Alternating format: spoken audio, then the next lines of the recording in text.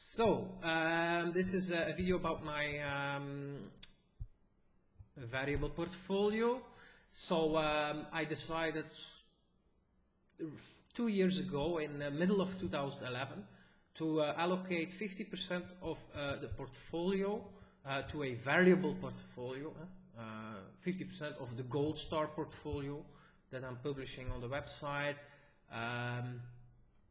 to allocate half of that to a variable portfolio to speculate. Speculate is just a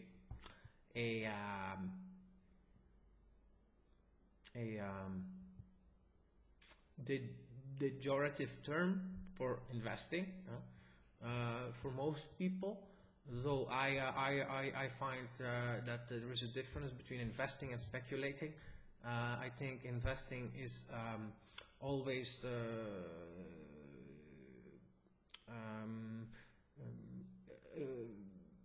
valuing security above growth, and so investing always leads you to a diversified portfolio, but speculation is something different. Growth is certainly at an equal standing than security, and you are taking bets. So you are taking bets in the market. You try to outperform the market, whereas with investing, not per se. Some people try to outperform the market, but investing is sufficient if you just try to have the market average, like the permanent portfolio does.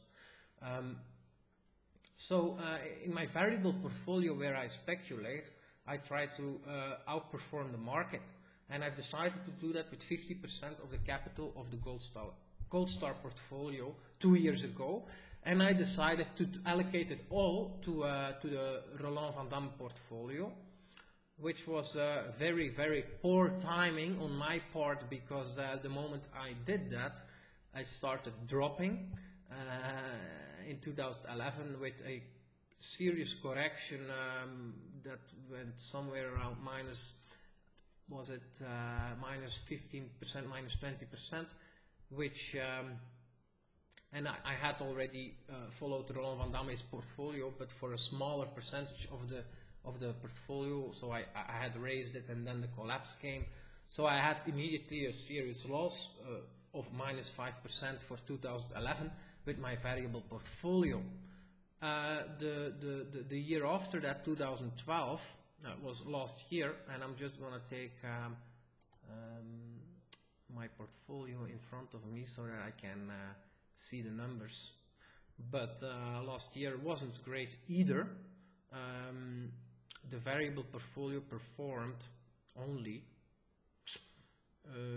let's see, 3%, whereas the permanent portfolio 8%. So actually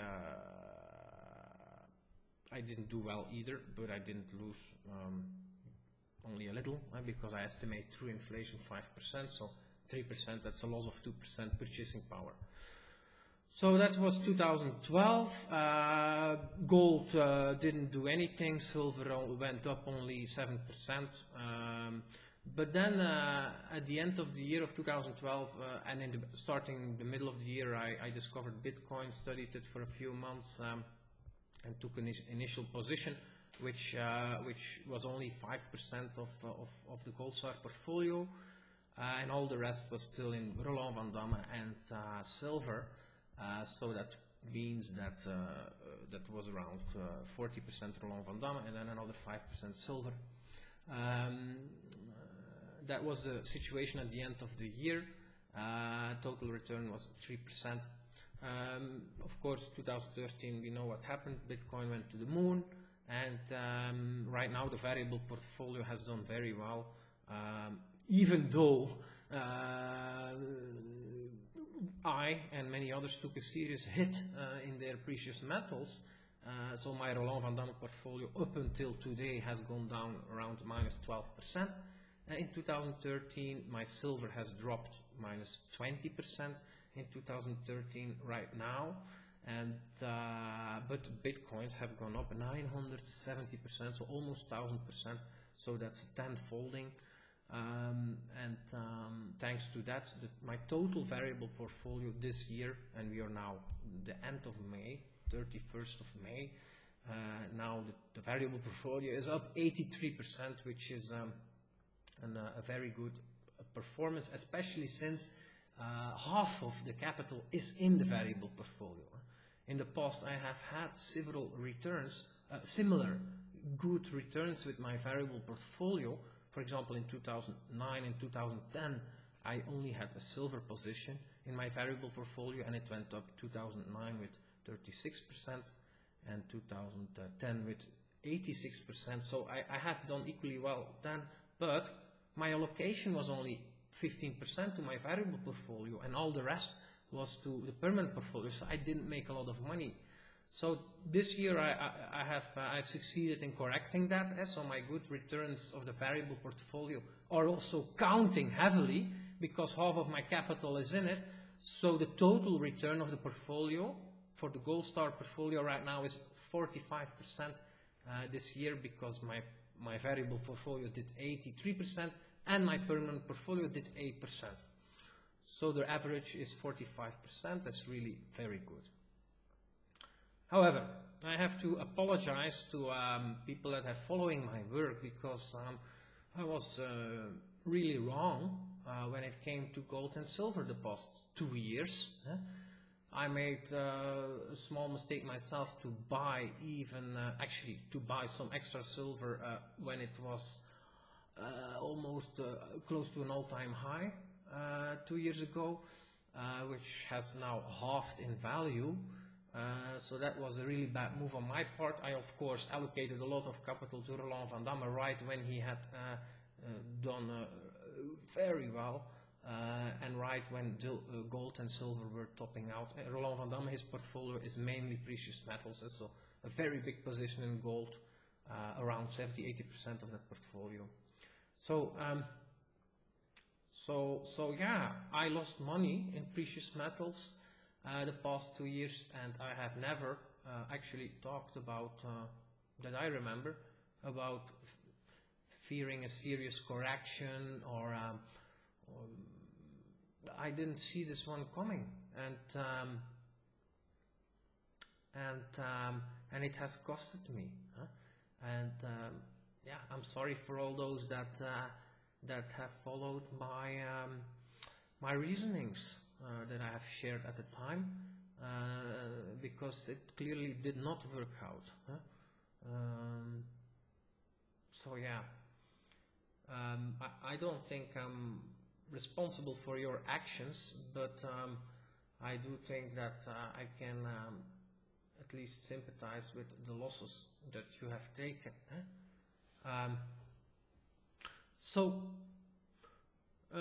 And of course, all my work is indeed opinion, and I'm going to share my opinion about precious metals today too, and I could be again very wrong in the future.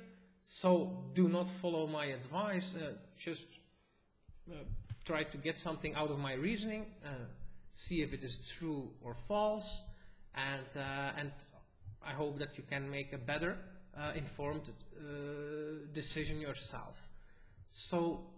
And of course I hope that if I'm wrong, that you let me know. So today I have increased my exposure to Roland van Damme and silver. And I did that with profits from Bitcoin. So I've sold most of my Bitcoins, and have added most of it to my permanent portfolio, and also to raising my golds and silver position today.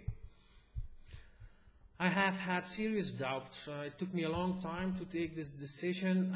When gold, silver took a serious hit over a month ago, and suddenly dropped by in 1–2 days by minus 10, minus 15%.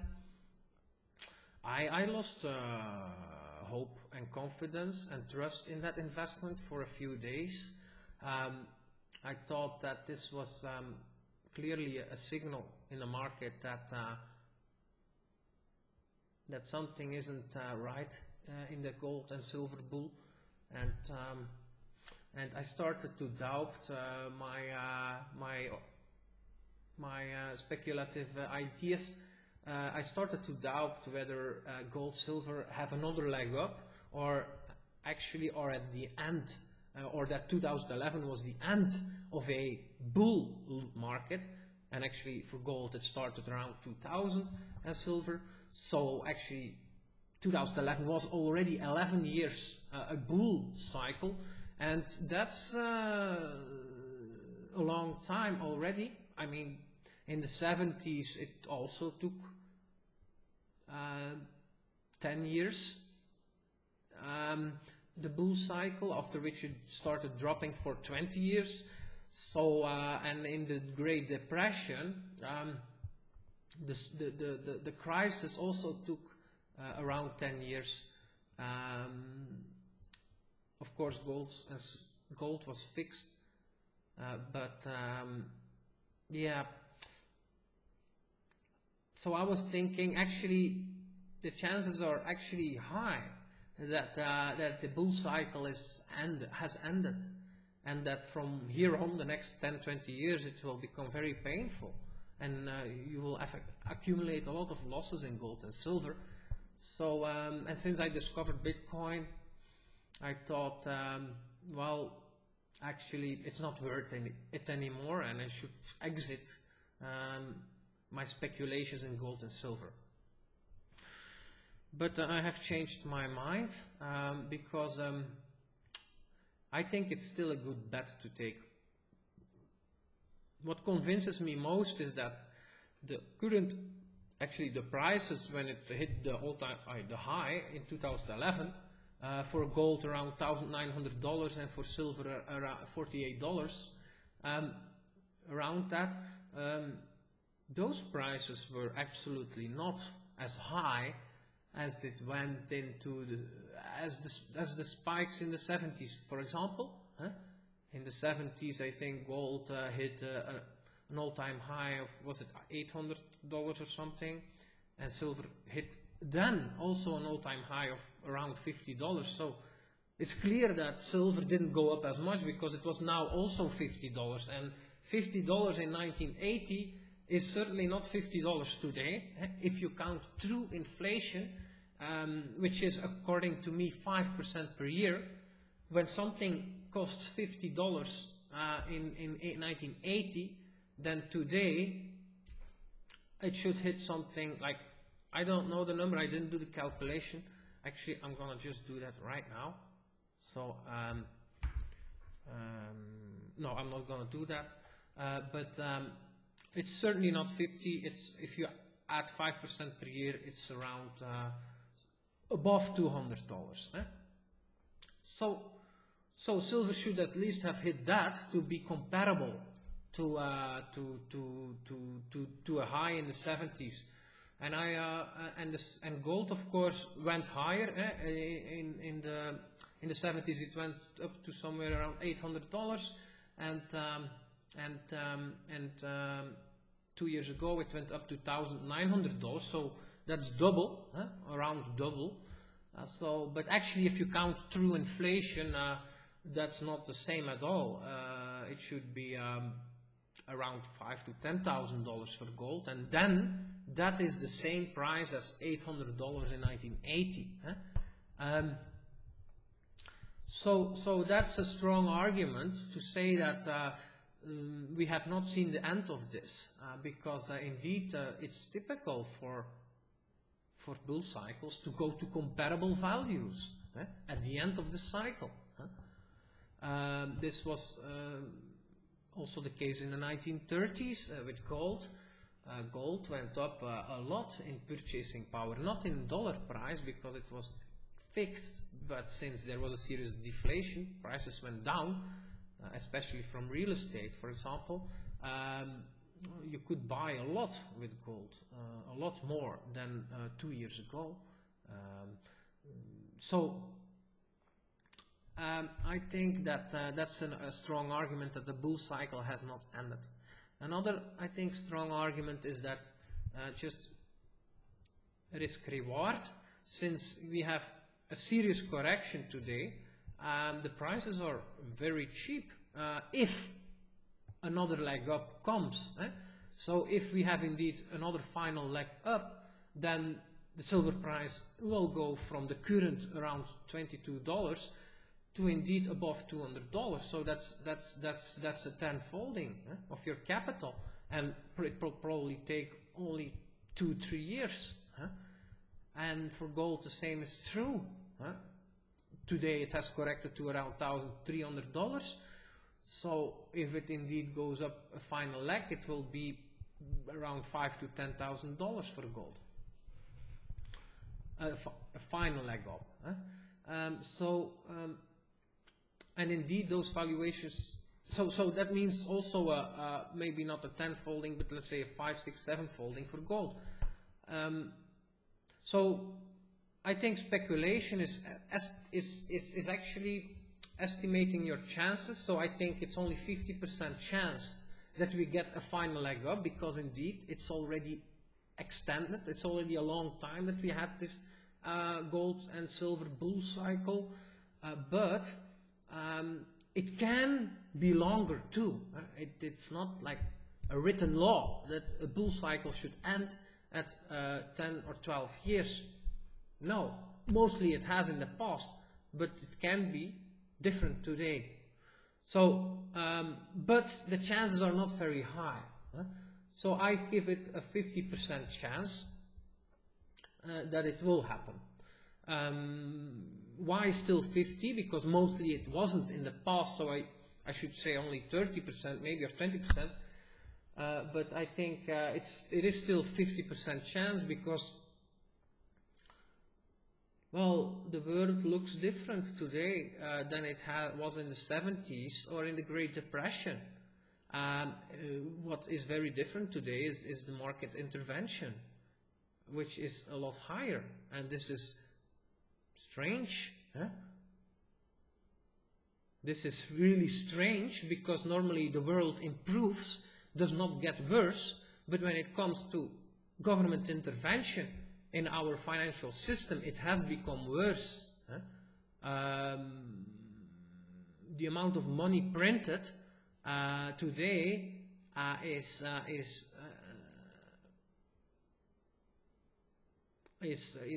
I think, and I don't have proof for that, is I think higher than the amount of money printed in the 70s or in the 30s. So I think that's a grave concern, and I think one proof of that is the interest rates, which have now gone down to never seen lows, and I think that's directly related to the amount of money that's being printed. What do they do with that money being printed is they buy government bonds, so all that money, or most of that money, goes to the state, which spends it, and which is also a big loss for the economy. And at the same time, the interest rates are manipulated lower, and so yeah,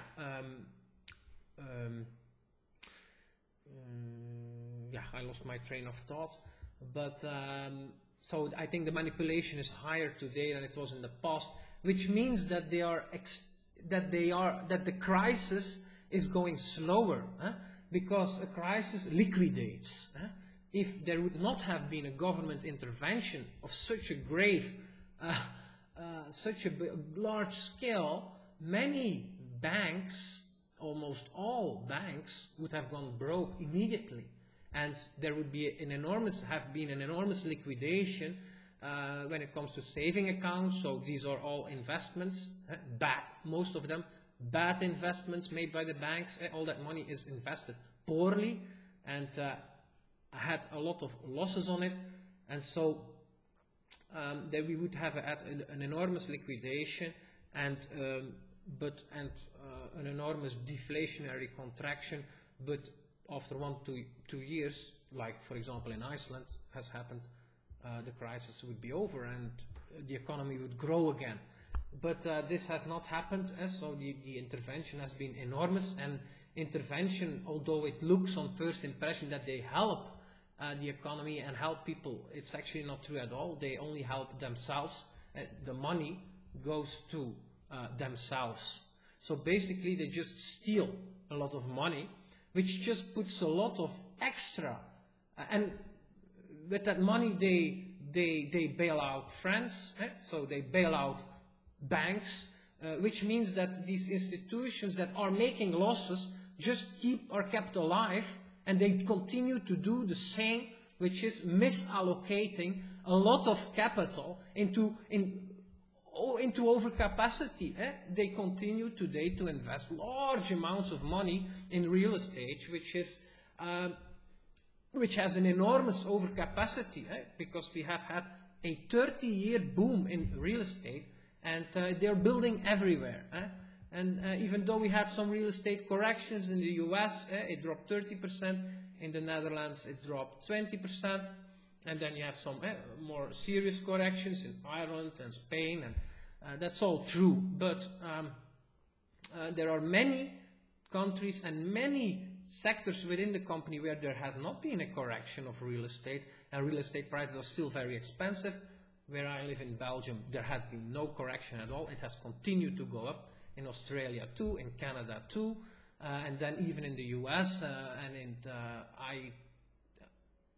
the US, actually it's just the lower end real estate that has corrected a lot. The higher end real estate is still very expensive, equally expensive as before the crash in different areas. So the crisis has not done what it should do. That is depressing real estate prices to such a level that people stop investing in it, stop building more. This has not happened.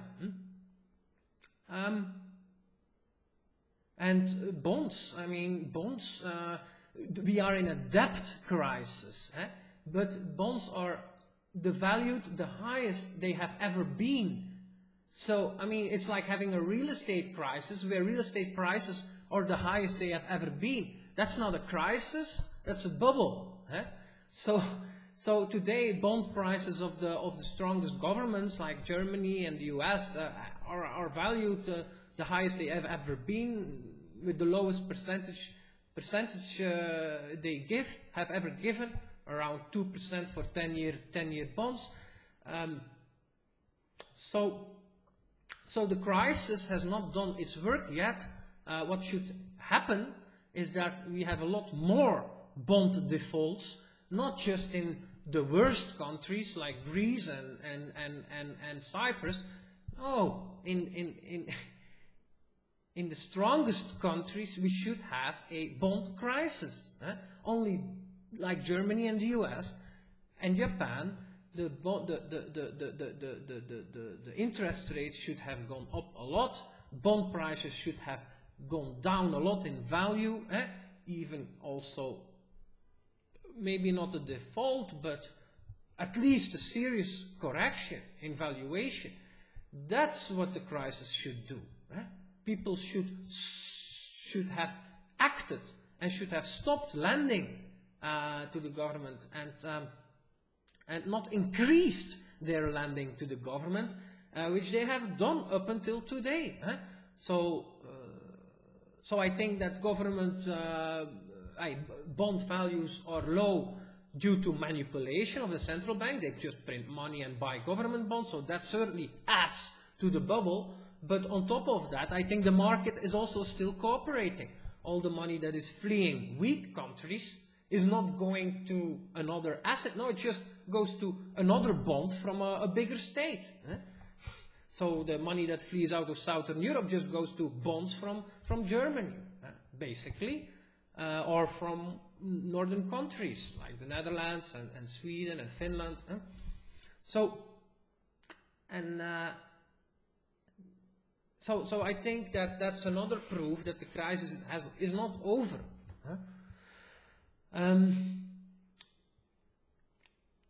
But still, there needs to be a lot of liquidation being done. Also, big banks. I mean, sure, what has happened in Cyprus, I think it's very positive. They have, instead of bailing out the bank, they have said no bailout. We're not going to print money to bail out the bank. So the people that are responsible will pay the bill, and those are the savers.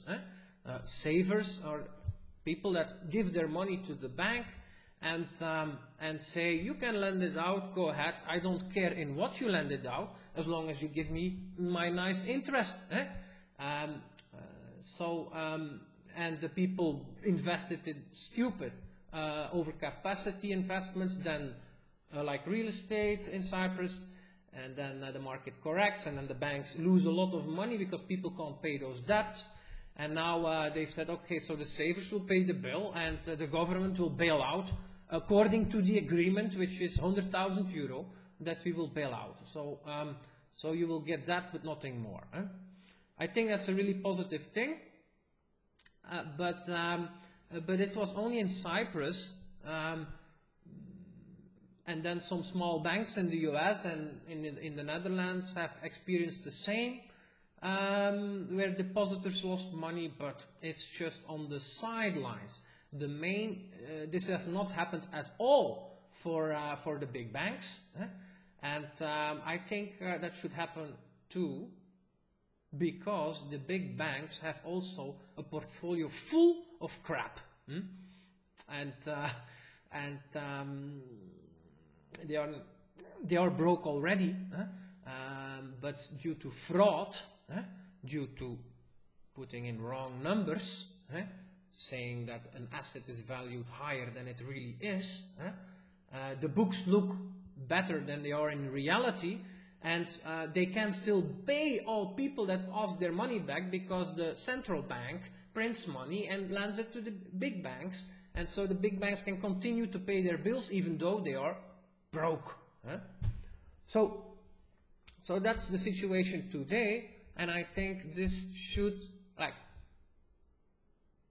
I think this still needs to be liquidated. I'm not expecting that all big banks will stop to exist, but I think it should be a lot more than what has happened. Like in 2008, several banks went broke, but just a few, 9 in 10 banks, big banks, continue to exist. And in Belgium, for example, Dexia went broke. Fortis went broke. So that's 2 banks, but we still have KBC, we still have ING, we still have, that's Dutch, but it's big here too. We still have Deutsche Bank, which is also here active, and then the smaller banks are still existing, Argenta, Sera, like, so some big banks have gone broke, but even there, the bill has just been paid by central banks and governments, and actually saving account holders didn't lose anything. So I think that's another argument why I think that the gold and silver bull cycle isn't finished yet.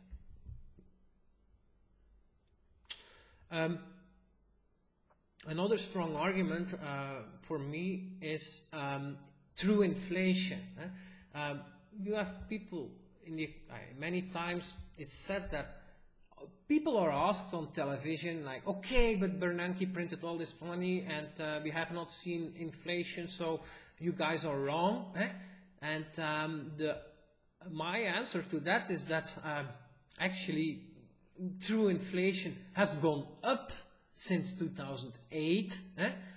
In 2008 it was high, true inflation. Even though we had a serious crash in stock markets, the prices of consumer goods have continued to go up, and true inflation was also around 5% in 2008, but actually since then it has continued to be around 5%,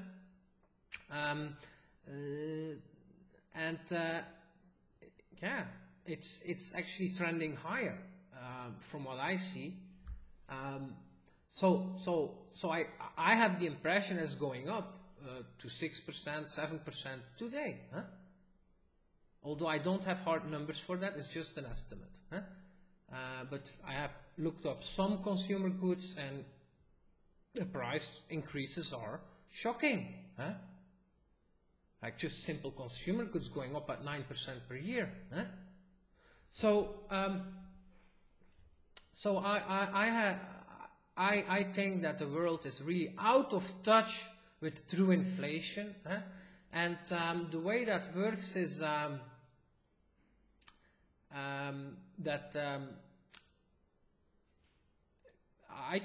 think chances are very high that it will get worse, because money printed comes in the economy, except when it's parked with the ECB, but only 1 in $10 or 1 in $5 or euros that has been printed is still parked there. All the rest is in the economy, and it shows. But I think that indeed the velocity of money will go up. So if people just park their money at home or on their saving, well, if people just value cash at home, then it's not in circulation.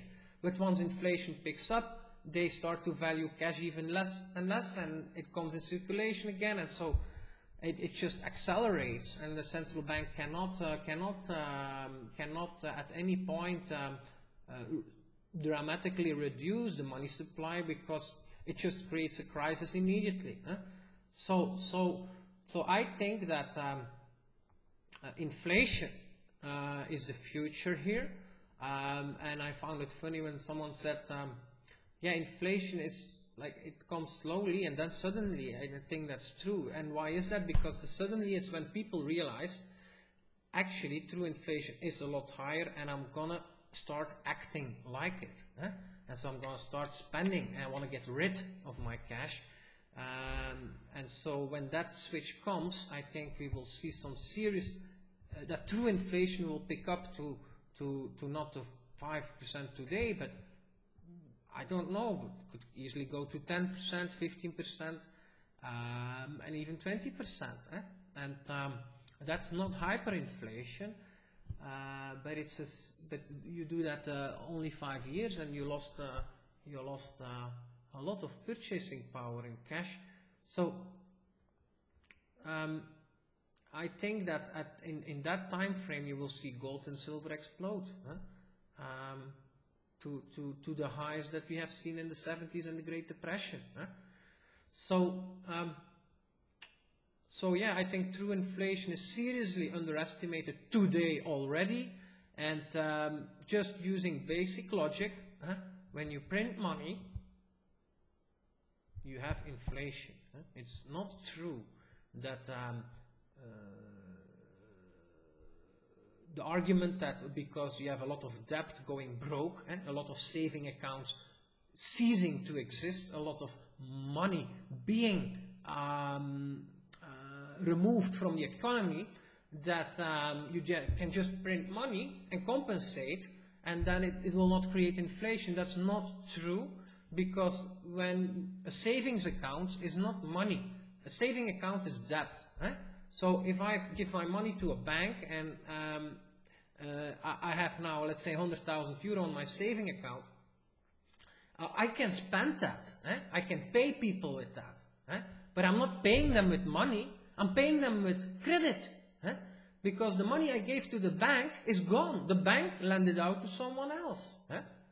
And so, and if that someone else then says, okay, I'm also gonna put it on a saving account, then you have two saving accounts of 100,000 euro, but actually we don't own it, because the bank will lend it out to someone else again. So you can see that debt goes up, but the money in circulation does not go up when debt goes up. So actually the prices remain the same. When debt goes up, the prices remain the same, because the money is not going up. So if you then say, look, the person that lent the 100,000 euro, he can't pay back because he went broke, then I'm losing my saving account. So suddenly I lost 100,000 euro in money. I think I cannot spend it anymore because it's gone. But actually, what I lost is 100,000 euro in debt, and someone else also, and someone else also. And so we have a lot less currency to spend, but actually the money in circulation is the same. So if then the central bank said, oh, you lost 100,000 euro, let me print some money and give it to you. then suddenly you actually double and triple the amount of money in circulation. Like if you pay someone who lost their investment with money that is being printed, then you increase the amount of money in circulation, and the prices will go up. Maybe not at the start, because I just lost 100,000 euro. If I get 100,000 euro from the central bank, probably I will just be a little bit more secure, and maybe I don't put it on the bank, I just keep cash, and in that case there is no inflation immediately. But as soon as I start spending that, there is double amount of money in circulation for the same amount of goods and services, and prices double. So I think we can expect that, just based on logic. So voila, I think I rambled long enough.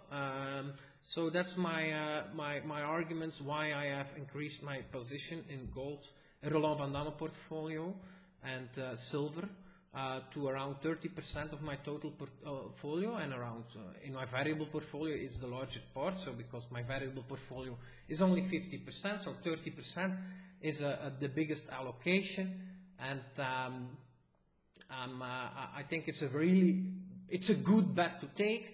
That doesn't mean that it will work out. It can just not work out, and we can have seen the end of it, and the next 10 years it just goes down, gold and silver. That's possible, but I still think that it's a good bet to take today, even when I will be proven wrong. I think that it was still worth taking that bet, because I estimate a 50% chance of winning, and winning means up to 10-folding my capital over the next 3 years. That's good. The other 50% is losing, and then I will lose 50%, 80% over the next 3 years. So I think that's a really good bet to take. So that's why I'm doing that. So thanks a lot for watching, and I'm looking forward to your feedback if you have any. Bye.